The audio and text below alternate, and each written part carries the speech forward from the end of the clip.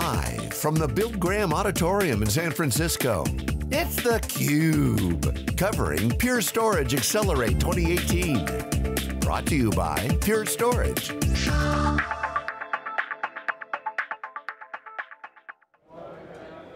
Welcome back to Pure Storage Accelerate 2018. I'm Lisa Martin with theCUBE. I'm with Dave Vellante. We are here in San Francisco at the Bill Graham Civic Auditorium, which is why we're sporting some concert t-shirts. The Who. The Who and the Klong. Roger. Roger Daltrey. Roger. We are here with the CIO of the David Geffen School of Medicine at UCLA. Pure customer, Ben Nathan. Ben, welcome to theCUBE. Thanks for having me. So talk to us about the School of Medicine at UCLA. You are the CIO there, you've been there for about 3 years. Give us a little bit of the kind of a 10,000 foot view of what your organization looks like to support the School of Medicine. Sure. We're about 170 people.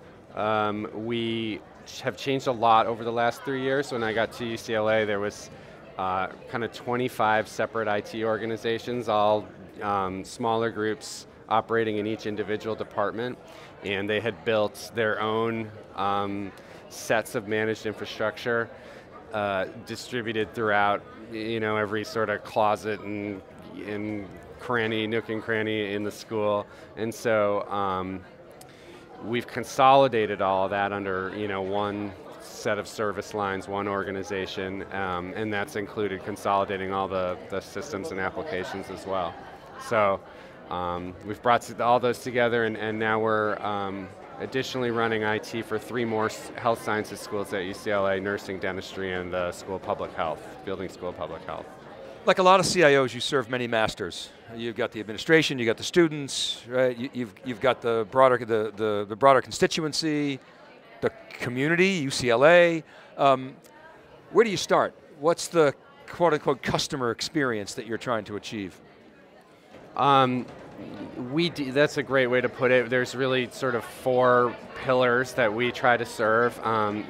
The patient being first and foremost. So for us, everything is built around a great patient experience. And that means that when we're educating students, it's so they can be great providers of patient care. When we're doing research, we're doing that research in the effort to eradicate disease, et cetera. And when we're doing community outreach, it's also around improving health and people's lives. So in IT, we try to stay very connected to those missions, and I think it's a large part of what drives people to be part of an organization that's healthcare, that's a provider. That mission is really, really important. So yes, we're serving all 4 of those things at once. So you had lots of silos, lots of data that's only continuing to grow, but this is data that, literally life and death decisions can be made on this. Talk to us about the volumes of data, all of the different sources that are generating data, people, sensors, things, and how did you make this decision to consolidate, leveraging Pure Storage as part of that foundation? Yeah, there's an incredible amount of work going on at UCLA, particularly in the research, education, and patient care spaces. We had every brand of server and storage that you've never heard of, and things bought at, sort of lowest bidder methods, but the technical debt that we had incurred as part of that was enormous, right? It's unsustainable, it's unsupportable, it's insecurable. So when I got there and we started to think about how do we deal with all of this, we knew we had an opportunity to sort of greenfield an infrastructure and consolidate everything onto it. So that was the first, that was what started us down the road that led us to Pure as one of our major storage vendors. I had worked with them before, but they won on their merits, right? We do these very rigorous RFP processes when we buy things. The thing that really, I think, got them the victory with us is that the deduplication of data got us to something like an 8-to-1 ratio of virtual to physical. So we get a lot of virtual servers running on relatively small amount of storage. And that it's encrypted, sort of all the time, right? It's not like a switch you might flip or something a vendor says they'll do, but they don't really do. It is always on, and it's critical for us. Like, we were really building a far more secure and manageable, set of services, and so all the vendors we work with kind of meet that criteria. So as a CIO, I would imagine you don't want to wake up every day and think about storage. With all due respect to our friends at Pure. That is true. So, how has bringing an infrastructure in like Pure that prides itself on simplicity allowed you to do the things that you really want to do and need to do for your organization? Yeah, I'll give you a two-part answer. I mean, one is simply like, I think it's operationally a really great service. I think that it's well designed and run and managed, and we get great use out of it.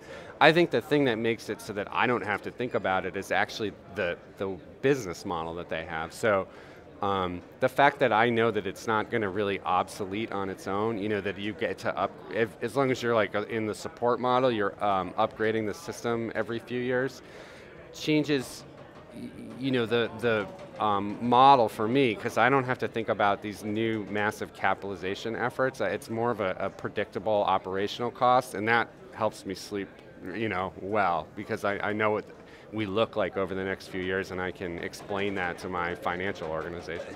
Just to follow up on that, a large incumbent storage supplier or system vendor might say, well, we can make that transparent to you. We can use our financial services arm to hide that complexity, or make a cloud-like rental experience, or play financial games, to hide that. Why does that not suffice for you? Well, I mean, I think first and foremost, we sort of want to run our financials on our own, and we're pretty, anxious about having anyone else in the middle of all that. And then number two is it seems to me different in terms of Pure having built that model from the ground up as part of their service offering. So I don't think we see that with too many other vendors, and I think that obviously there's far less technical debt than what I had in the previous, design, but it still can add up if you're not careful about, what server mechanism you have in place, et cetera. But it eliminates the forklift upgrade. Yeah. Right. Even with those financial incentives or tricks, you still got to forklift it, and it's a disruption to your operations. Yeah, I'm sure that's true. Yeah. So when you guys were, back a year and a half or so, maybe 2 years ago, looking at this consolidation, where were your thoughts in terms of beyond consolidation and looking at being able to harness the power of AI, for example? We've heard a lot about AI today already, and this need for, legacy infrastructures are insufficient to support that. Was that also part of your plan, was not simply to consolidate and bring your VMware environment onto Pure Storage, but also to leverage a modern platform that could allow you to harness the power of AI? Yeah, that was sort of the later phase bonus period that we're starting to enter now. So after we sort of consolidate and secure everything, now we can actually do far more interesting things that would have been much more difficult before. And in terms of Pure, I think when we had set out to do this, we imagined doing a lot of our analytics and AI, machine learning, kind of cloud only. And we tried that. We're doing a lot of really great things in the cloud, but not all of it makes sense in that environment, either from a cost perspective or from a capabilities perspective. So, particularly with what Pure's been announcing lately, I think there's a really good opportunity for us to build high-performance computing clusters in our on-premise environment that leverage Pure as a potential storage backend. And that's where our really interesting data goes. So we can do the analytics or the AI and machine learning on the data that's in our electronic medical record or in our genomics workflows or things like that can all flow through a service like that, and there's some interesting discoveries that ought to come from it. Ben, there's a lot of talk at this event about artificial intelligence, machine intelligence. How do you see AI in healthcare generally, and specifically how you're going to apply it? Is it helping doctors with diagnoses? Is it maybe maintaining better compliance, or? Talk about I that. think there's two things that I can think of off the top of my head. The first is decision support. So this is, helping physicians when they're working directly with patients. There's only, there's so many systems, so many data sets, so many ways to analyze, and yet like getting it all in front of them in some kind of real-time way so that they can use it effectively is tricky. So AI, machine learning have a chance to help us like funnel that into something that's immediately useful in the moment. And then the other thing that we're seeing is that most of the research on genomics and the outcomes that have resulted in changes to clinical care are around, sort of individualized mutations in a single, like, nucleotide. So those are, I guess, quote, relatively easy for a researcher to pick out. There's a letter here that is normally a different letter. But there are other, scenarios where there's not a direct, easy tie from a single mutation to an outcome. So like in autism or diabetes, we're not sure what the genetic kind of components are.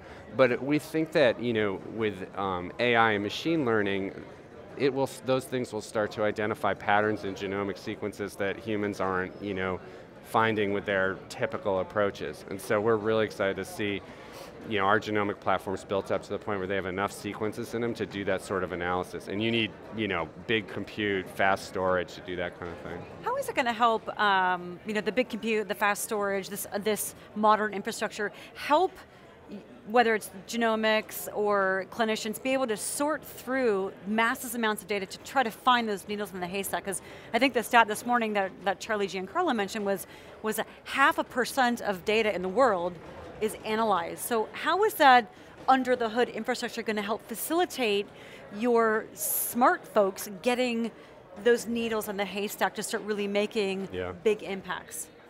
I mean, UCLA has an incredible faculty, like brilliant researchers, and sometimes what I found since I've gotten there, the only ingredient that's missing is the platform where they can do some of this stuff. So some of them are incredibly enterprising. They've built their own platforms for their own analysis. Others we work with, they have a lot of data sets. They don't have a place to put them where they can properly interrelate them and do, and apply their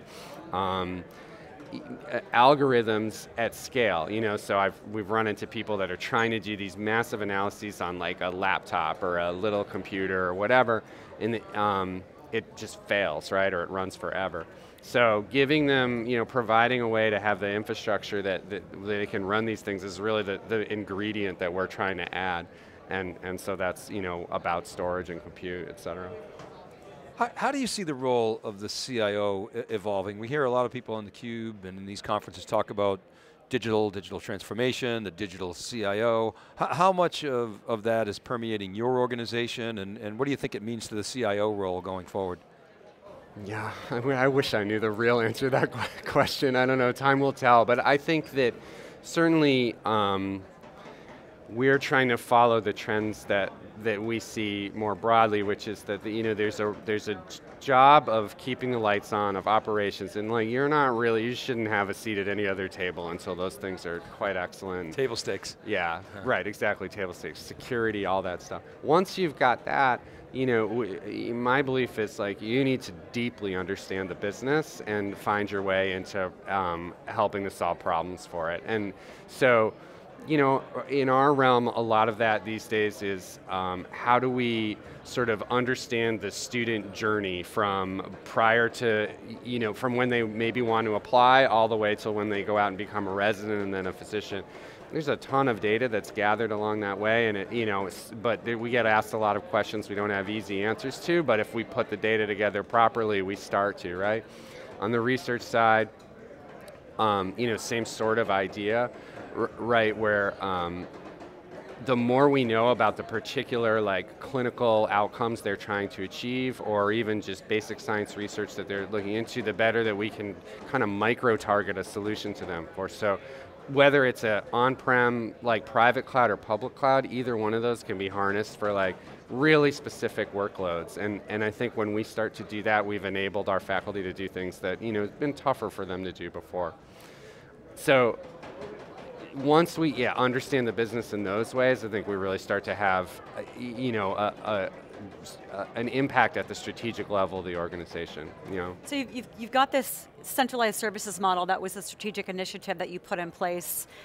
You've got the foundation there that's going to allow you to start opening up other opportunities. I'm curious, in the UCLA system, maybe the UC system, are there other organizations or schools that are looking at what you're doing as a model to maybe replicate across the system?